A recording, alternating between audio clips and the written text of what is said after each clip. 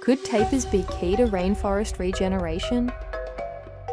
These fruit-loving mammals disperse seeds via their droppings, which then sprout and thrive. Research shows that in degraded areas, tapirs distribute 3 times more seeds than in undisturbed forests. Such natural regeneration stands as one of the most cost-effective and practical strategies for restoring critical regions like the Amazon.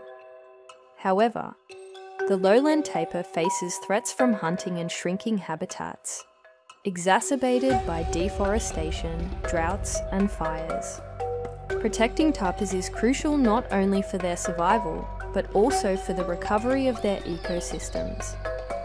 A recent study found 24 different plant species within tapir dung, enhancing plant diversity in these areas. Many of these seeds grow into large trees that absorb carbon dioxide, mitigating climate change. This underscores the tapir's essential role in maintaining planetary health.